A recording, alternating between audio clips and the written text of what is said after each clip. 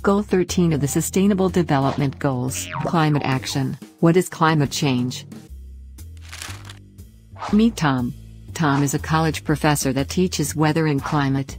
During one of his lectures, one of his students asks why there are so many natural disasters happening in the world recently, specifically hurricanes and wildfires.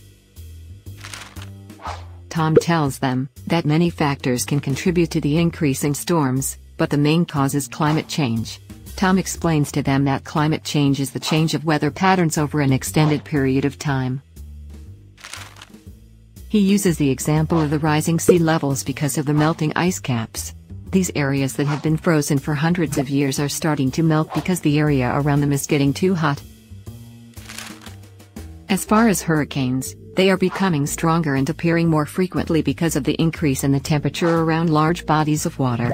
Droughts and wildfires are also becoming more common and have begun to destroy large parts of the western United States. Tom also tells his students that humans play a large role in climate change. Driving cars, processing food, and smoking are all factors that contribute to the growing epidemic. Burning fossil fuels is one of the biggest factors of climate change, and it's doing lasting damage to the Earth. Once these resources are gone, there is no getting them back, and their effects on the Earth are mostly permanent.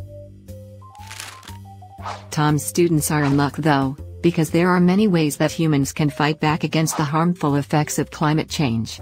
Reducing climate change is possible by making minor changes to daily routines and through advocating clean energy. Reducing our carbon footprint is one of the easiest ways to do this. Tom suggested that his students that live off campus walk or bike to class, or even start carpooling so there are fewer cars on the road. He also tells them the importance of renewable energy such as solar energy, and that they should petition to get solar panels installed in school and other nearby areas. It's not too late to save our planet. Just like Tom and his students, we can work together to make the Earth a safer place.